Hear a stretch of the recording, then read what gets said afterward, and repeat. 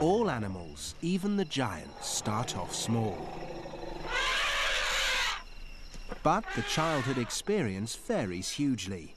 A shrew sprints to adulthood in a month, while an elephant is in for a 10-year marathon. For a chimpanzee, growing up is also a long and sociable business. As well as food and transport, Mother provides another service, just as crucial to her young survival.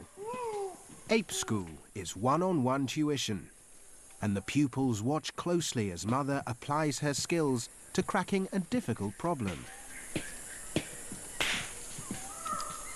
But it's not all work. Chimps, like many other animals, take time out to have fun.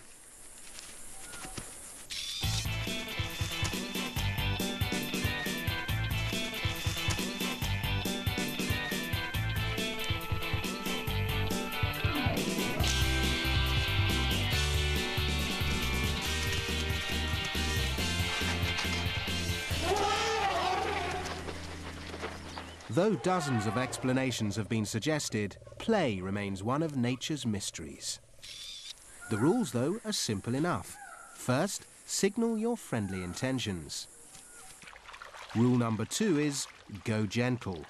Don't follow through with the bite, and let go if it hurts.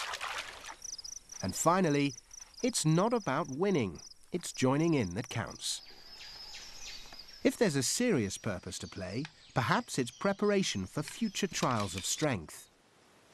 Predators like lions purposefully hone their skills of stalking, chasing, and tripping. The cub's game is a mirror of the hunting adult.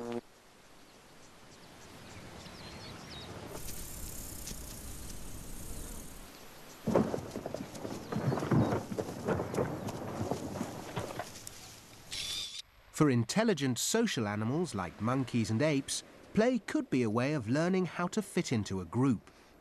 Japanese macaques rub shoulders with the same gang for up to 30 years. But the truth is, no one really knows what, if anything, play is for.